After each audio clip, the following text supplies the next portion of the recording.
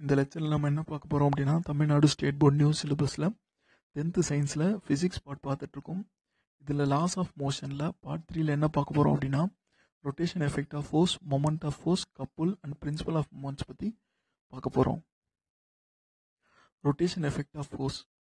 Force வந்து move ஆகிட்டு இருக்கிற ஆப்ஜெக்டை ஸ்டாப் பண்ணோம், அப்படின்னா ரெஸ்ட்டில் இருக்கிற ஒரு ஆப்ஜெக்டை மூவ் பண்ணோன்னு சொல்லி பார்த்தோம். அலாங் வித் தட் ஃபோர்ஸ் வந்து ரொட்டேட்டும் செய்யும்.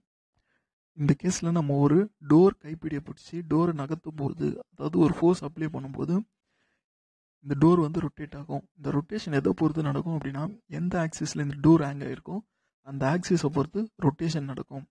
இந்த ஆக்சிஸ் ஆஃப் ரொட்டேஷன் நம்ம என்ன சொல்லுவோம் அப்படின்னா, த axis about which the door rotate is called axis of rotation சொல்லி சொல்லுவோம்.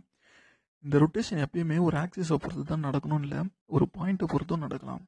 இந்த கேஸில் ஒரு நெட் எடுத்திருக்கோம், ஒரு லிவர் எடுத்திருக்கோம். இந்த நெட்டை இந்த லிவர் வச்சு ஓப்பன் பண்ணும்போது ஒரு பாயிண்ட்டை பொறுத்து ரொட்டேஷன் நடக்கும். அந்த பாயிண்ட்டை நம்ம என்ன சொல்லலாம் அப்படின்னா, பாயிண்ட் ஆஃப் ரொட்டேஷன் சொல்லி சொல்லலாம். Point about which the rotation takes place is called point of rotation.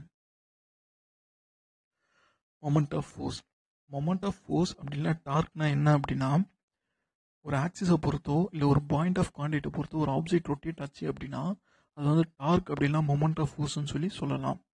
So dark அதனுடைய ஃபார்முலா வந்து ஃபோர்ஸ் இன்டூ டிஸ்டன்ஸ். இந்த ஃபோர்ஸ்ன்றது நம்ம டோரில் அப்ளை பண்ணுற ஃபோர்ஸ், டிஸ்டன்ஸ்ன்றது எந்த பாயிண்டில் ஹேங் ஆகிருக்கோ அந்த பாயிண்ட்லேயும் எந்த பாயிண்டில் நம்ம ஃபோர்ஸ் கொடுக்குறோமோ அந்த பாயிண்ட்டுக்கும் இடையில உள்ள டிஸ்டன்ஸ் தான் இந்த distance. Dark is also one of the vector quantity. டார்க்குக்கு வந்து மேக்னிடியூடும் இருக்குது அஸ் வெல் அஸ் டைரக்ஷனும் இருக்குது. எஸ்ஐ யூனிட் ஆஃப் டார்க் என்ன அப்படின்னா நியூட்டன் மீட்டர். இந்த நியூட்டன் வந்து ஃபோர்ஸ்க்காக, மீட்டர் வந்து டிஸ்டன்ஸ்க்காக.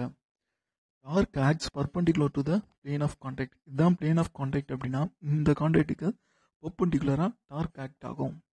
ஸோ டார்க்னா என்ன அப்படின்னா, ஒரு ஆப்ஜெக்ட் வந்து ஒரு ஆக்சிஸை பொறுத்தோ ஒரு பாயிண்ட் ஆஃப் கான்டாக்டை பொறுத்தோ ரொட்டேட் ஆச்சு அப்படின்னா அது டார்க் அப்படின்னா மொமெண்ட் ஆஃப் ஃபோர்ஸ்ன்னு சொல்லி சொல்லலாம். Rotation R turning effect of force about a fixed axis R fixed point is called moment of fours are dark. கப்புல்னா நம்மளுக்கு தெரியும் ரெண்டு. If two unlike parallel forces simultaneously act at two different points on a body constitute a couple. ரெண்டு unlike parallel forces ஒரு object மேலே சைமல்டேனியஸாக ரெண்டு different பாயிண்டில் act ஆச்சு அப்படின்னா அது கப்புலை கன்ஸ்ட்ரக்ட் பண்ணோம். இந்த கப்புல் வந்து ஒன்லி ரொட்டேஷன் எஃபெக்டை தான் ப்ரொடியூஸ் பண்ணோம். இந்த கப்புலில் there is no translation effect. இந்த ஃபோர்ஸும் எப்பயுமே கோயின்சைட் ஆகாது. Line of action of force does not coincide in a couple. Rotation effect of couple is also known as moment of couple. So rotation effect of couple நம்ம என்ன சொல்லலாம் அப்படின்னா moment of coupleன்னு சொல்லலாம். So moment of couple equal to force into distance between the forces. நம்ம apply பண்ணுற ஒரு force into distance between the two forces. அதுதான் moment of coupleன்னு சொல்கிறோம். There is no translation under a couple force. couple forceல வந்து டிரான்ஸ்லேஷனே நடக்காது, only rotation மட்டும்தான் இருக்கும். SI unit of couple வந்து நியூட்டன் மீட்டர். நியூட்டன் வந்து ஃபோர்ஸ்க்காக, மீட்டர் வந்து இந்த டிஸ்டன்ஸ்க்காக. அப்ளிகேஷன் ஆஃப் கப்புல்ஸ் வந்து gear, seesaw and then steering wheel. இந்த கியரில் என்ன பண்ணுவோம் அப்படின்னா, நம்பர் ஆஃப் ரொட்டேஷன்ஸையும் இன்க்ரீஸ் பண்ணுறது மூலமாகவோ நம்பர் ஆஃப் ரொட்டேஷன்ஸை டிக்ரீஸ் பண்ணுறது மூலமாகவோ நம்ம ஸ்பீடை இன்க்ரீஸ் பண்ணுவோம் இல்லை டிக்ரீஸ் பண்ணுவோம். 2-வீலர் பைக்கில் எப்படி கியரை சேஞ்ச் பண்ணி ஸ்பீடை இன்க்ரீஸ் பண்ணுறோம், டிக்ரீஸ் பண்ணுறோம், அதுதான் கியருடைய பர்பஸ்.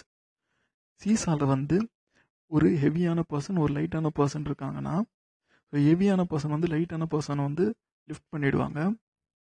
இப்போது லைட்டான பர்சன் வந்து ஹெவியான பர்சனை லிஃப்ட் பண்ணோம் அப்படின்னா இந்த ஹெவியானவங்க வந்து கொஞ்சம் முன்னாடி லீனானா லைட்டான பர்சன் வந்து ஈஸியாக அவங்கள லிஃப்ட் பண்ணிவிடுவாங்க. ஸ்டியரிங் வீலில் பார்த்தீங்க அப்படின்னா இதில் வந்து கப்புல் ஆஃப் ஃபோர்ஸ் ஆக்ட் ஆகும். ஒரு ஃபோர்ஸ் வந்து இந்த டைரெக்ஷனில் இருக்கும், இன்னொரு ஃபோர்ஸ் வந்து இந்த டைரெக்ஷனில் இருக்கும். ஸோ கப்புல் ஆஃப் ஃபோர்ஸ் வந்து ஒரு ரொட்டேஷனை ப்ரொடியூஸ் பண்ணும். இந்த ரொட்டேஷன் மூலமாக நம்ம ஈஸியாக இந்த வெஹிக்கிளோட டைரெக்ஷனை சேஞ்ச் பண்ணிடலாம். ஸோ இதுதான் application of couple of forces. Principal of moments நம்மளுக்கு என்ன சொல்லுது அப்படின்னா,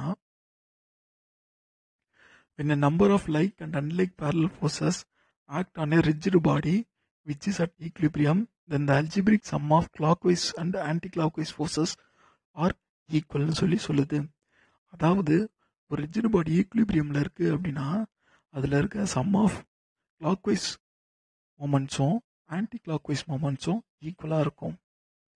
அதாவது இப்போது இந்த ஃபோர்ஸ் வந்து ஒரு மொமெண்ட்டை க்ரியேட் பண்ணுது அப்படின்னா இந்த சைடில் இருக்க மொமெண்ட்டும் இந்த சைடில் இருக்க மொமெண்ட்டும் ஈக்குவலாக இருக்கும். ஸோ இந்த ஃபோர்ஸ் வந்து ஒரு ஆன்டி கிளாக்வைஸ் மொமெண்ட்டை க்ரியேட் பண்ணுது, இது ஒரு கிளாக்வைஸ் மொமெண்ட்டை க்ரியேட் பண்ணுது. இப்போது இந்த ராடு வந்து ஈக்குலிபிரியத்தில் இருக்குது அப்படின்னா இந்த மொமெண்ட்டும் ஈக்குவல் அப்படின்றது தான் பிரின்சிபல் ஆஃப் மொமெண்ட் நம்மளுக்கு சொல்கிறது. இப்போ இந்த ஃபோர்ஸ் வந்து F1, இந்த டிஸ்டன்ஸ் D1, இந்த ஃபோர்ஸ் வந்து F2, இது இந்த டிஸ்டன்ஸ் D2 அப்படின்னா இது ரெண்டும் equal. So moments in clockwise direction equal to moments in anti clockwise direction. இதுதான் நம்மளுக்கு பிரின்சிபல் ஆஃப் மொமெண்ட் சொல்லுது. தேங்க்யூ.